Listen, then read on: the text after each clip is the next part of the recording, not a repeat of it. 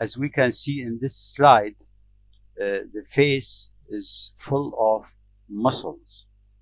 Muscles are usually concentrated around the openings of the face, mainly the two orbits and the mouth.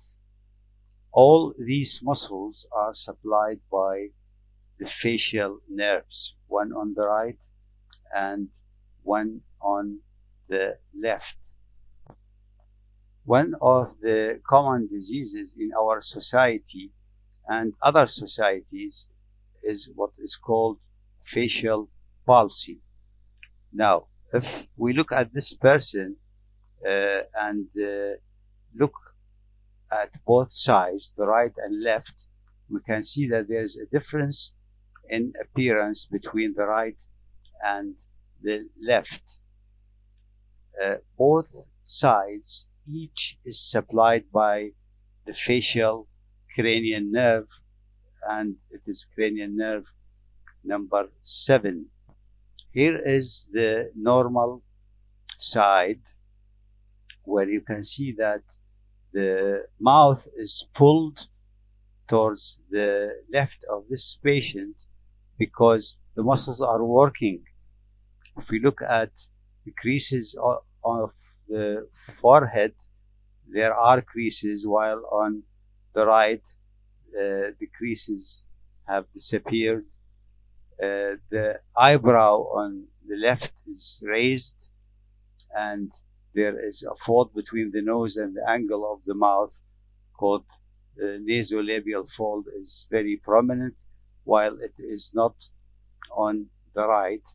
So the right facial nerve is not working, and the muscles of the right side of the face are not working.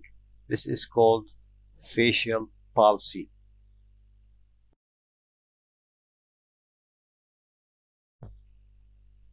These are 8 images of a person where in each image he is using a specific muscle of the facial expression, and few of them he is using more than one.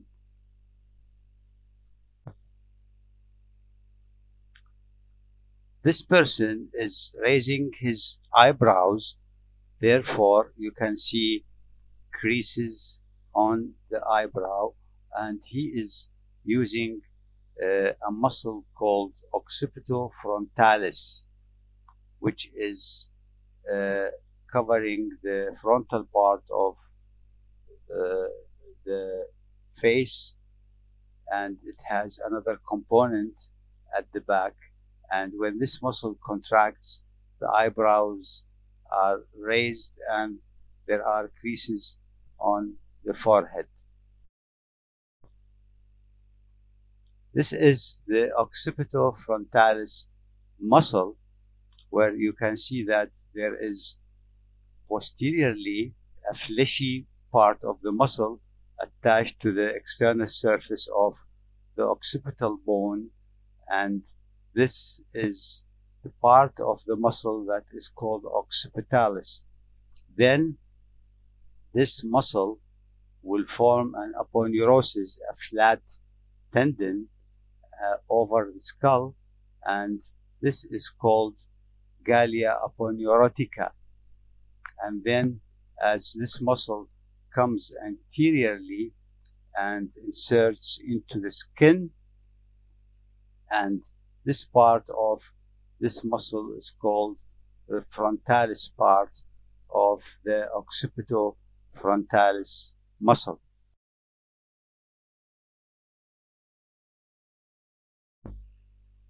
If you look at this person to your left, you can see that he is closing his mouth, and he is using this muscle, which is called orbicularis oris. It is a circular muscle like a sphincter around the mouth, and we test it when you ask the person to whistle, and this movement is produced by a muscle called orbicularis oris.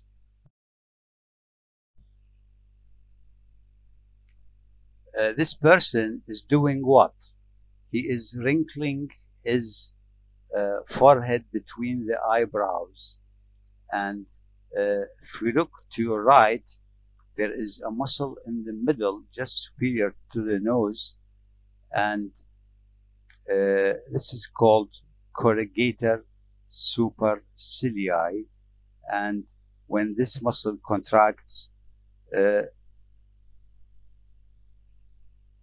this is the appearance of this person, a look of disgust. In this image, we can see that on the right of this person, the upper lip on the right has been elevated, and this movement is done by two muscles coming from the zygomatic bone.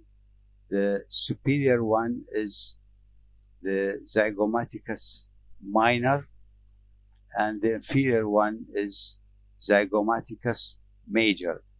They raise the right half of the lip up.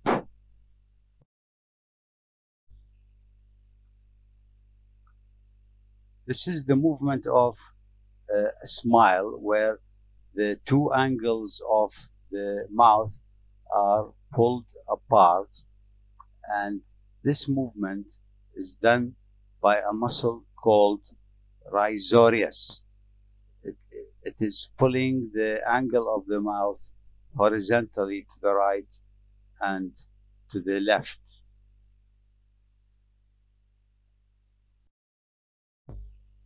This is a look where the lower lip has been pulled down, and this is done by a muscle called depressor anguli oris.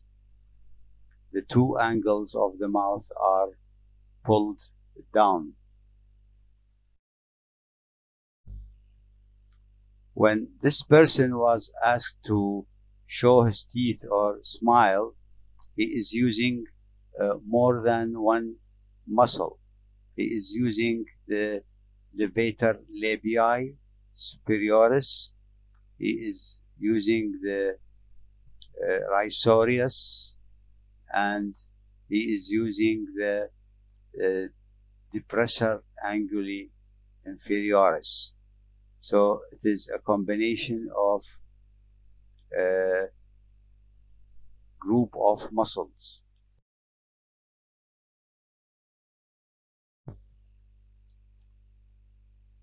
This forceful closure of the right eye is done by a muscle called orbicularis oculi, a circular muscle that surrounds the opening of the orbit.